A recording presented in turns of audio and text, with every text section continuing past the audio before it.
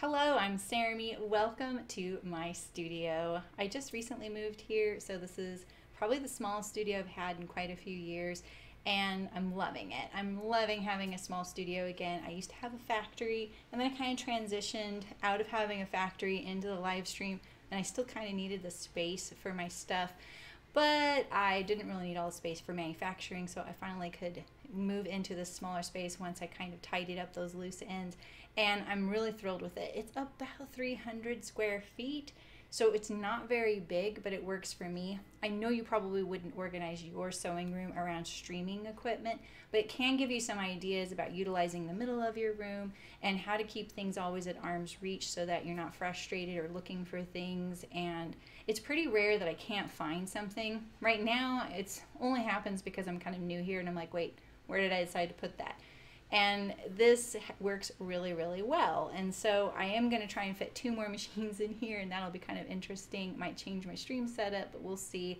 And I really want to hear what has improved the quality of your life in your studio and what you have found to work really well, because I feel like that kind of thing is always changing. I wasn't always a home sewist, so I'm kind of incorporating all these home sewing things into my kind of factory sewing life. And so it's been an interesting transition to kind of mesh the 2 worlds and kind of still keep all that stuff just in case I want some of it, but it not get in the way of what I'm doing right now. So have a look around and let me know what you think. Ask any questions that you like and enjoy. So I have a pretty compact sewing studio here in this office building, and it's dedicated to streaming and making video now. So do I sew at home? Not really. So I'm just gonna give you a little bit of a tour. So right here you see this thread and binding wall, and this is just a DVD shelf that worked really good. Here are my limited number of sewing books and pattern drafting books, and you know, a couple of decorations. My husband got this really fantastic sew sign that was made locally here. The only official quilt I've ever made, I've made little quilts, but this one's actually professionally quilted, and I took a class and everything on how to do it. Pretty proud of it. Doesn't go home because of pets. I have these wonderful floor-to-ceiling windows. There was just a deer there the other day. They come through here pretty frequently, and you can see there's a little bit of, well, there's a lot actually. You probably can't tell, it probably just looks like green trees, but those are burned from the campfire. And so I'm kind of butting up against where the fire line was here. All right, so this is my sewing station, and it's obviously configured very differently than probably what you have because you're not trying to live stream at the same time. So let's start here. I have my little cart, and the cart just has everything that I use the most often, especially on that top shelf. So, you know, I have a pin cushion and some binder clips. I have a little bit of measuring tape, washi tape that's kind of handy to put on my machine. At the back right here are some of the things that I like to reference. This is how I pick out binding. I put this little window up, things like that. A few extra tools that I don't really need, they're just there as backup. Zipper sliders, pins, eyeglass cleaner, my labels. I usually use these little bowls made by a gal, and that hold my like rivets and things like that.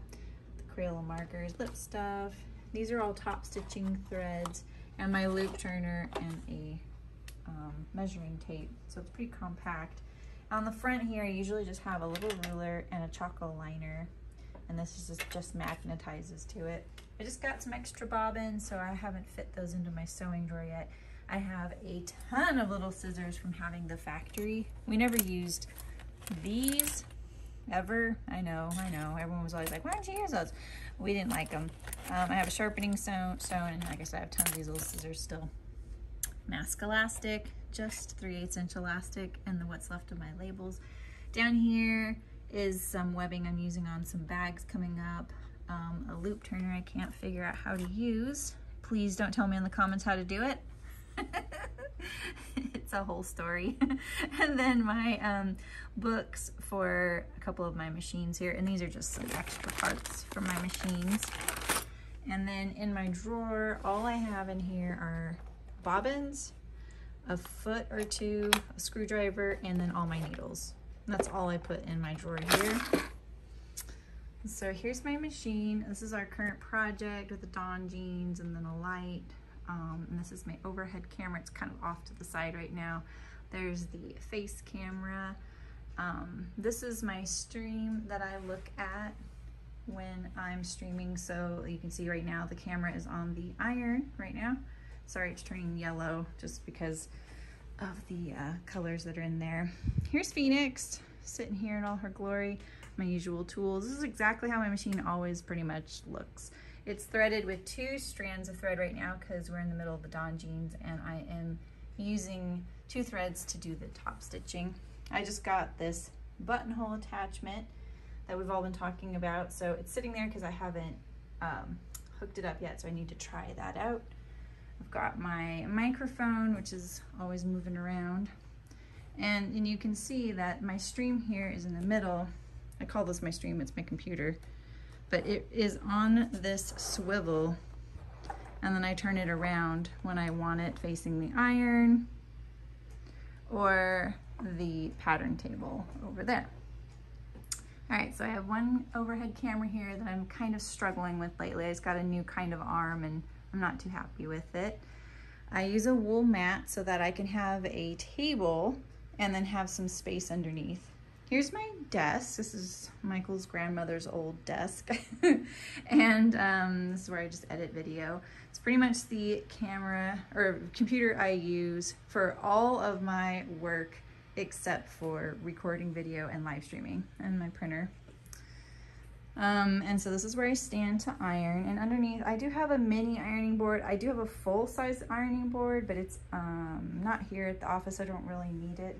I have a full legit toolbox down here, and then that basket right here is extra camera paraphernalia, the little blue bin, ironing supplies and things like that. Yes, I know my pencil sharpeners are really weird space, but I just have some limited plugs. That little broken pitcher is just to fill my iron up with water. And then I'm going to be changing this to have a cover stitch and a serger, and I'm not quite sure how I'm going to fit it all in, but I will. So let's see. The dress form's usually moving around quite a bit. She goes everywhere. I have a tripod here and a mirror. And then this is my tool drawer. So you can see I have all my little weird things here. I have a lot of this kind of stuff. I'm working in the outdoor industry. I even have one called Weird Stuff.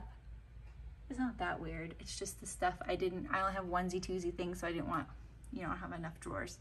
And then I have these not so attractive, what I call gorilla shelves, because that's what they originally called. And I just have had a lot of those after having the factory, and these are the last 2 I have here as part of my sewing shop. And I have these 3 bins here. This is product I keep meaning to photograph and sell. This is my felting supplies. This is designs that I've explored. Maybe don't work out, maybe they do, maybe there's some potential there, maybe there's just something I'm still noodling on in there. And up top, this is all cream zipper by the yard. You can kind of see it poking in there. And this is black. And then these 2 little bins here are just sliders. That's all that is. And then you can see my mini Beatrice form is up there. This is an experiment. They made half-size forms.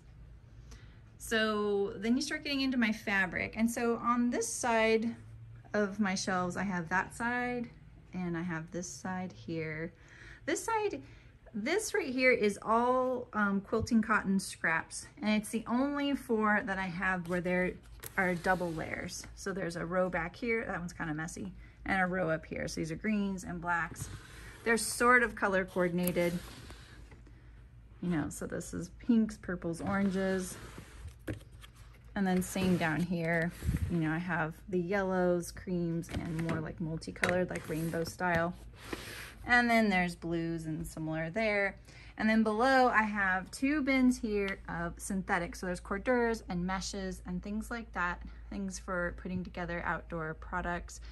And then all of this bin here and these 4 bins here are all scraps from garment and sewing projects we have made together. I have 2 containers of thread that are on the small spools that I hardly use. A bin right there of dyeing and printing for fabric. There's a black box on top of just embroidery floss and things like that. There is my button bin right here. And then right here in the corner is a 100-year-old quilt that I bought from a friend's fabric sale. This cute ice cream cone that my uncle made me when I was a kid. And then a couple of throw pillows off of Cricket's bed that she doesn't want, that I'm just going to use the stuffing for. I have my last roll of stiffener and pattern paper and a speaker there. I'm being very detailed, aren't I? These are all my patterns that are hanging on hooks. This is kind of a pattern drafter's way to do it. I think I've talked about this before, where you have this hole, and I have a rabbit hole punch for this, and then it just fits on a closet dowel, so it's really nice. It kind of keeps your patterns up and hanging up, and you can put them in a closet in your bedroom or wherever as well. Oh, there's my full-size ironing board. I forgot it does fit here. And then below are the rest of my findings here. I haven't tidied these up, but they're relatively organized. I have a little less room here to keep them organized. This is all my pliers and cutters, my anvil that I got in a needle sharp box actually, and then the little pad that I do it on. This is Velcro. These are ribbon and webbing. These are all the messy bins here. These 2 right here are just trims and ribbons and things like that, and I just got a ton of new ones from a friend, so I just threw them in here the other day. And same with this. This is all piping she just gave me. Back there is some reflective tape right there. Velcro, some twine, Velcro pieces, and some elastic. And then these are zippers, webbing, ribbon, and a little bit of webbing. Some other zipper. I have a lot just from being in the outdoor industry. Different kinds of elastics. It's a Japanese elastic, and then this really fun jacquard style. And then some more elastics. Still working on getting this whole area organized.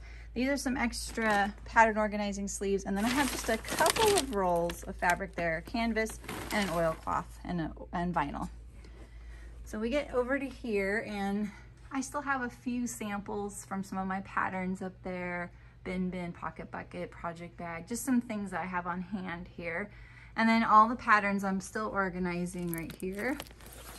So you can see these plastic sleeves.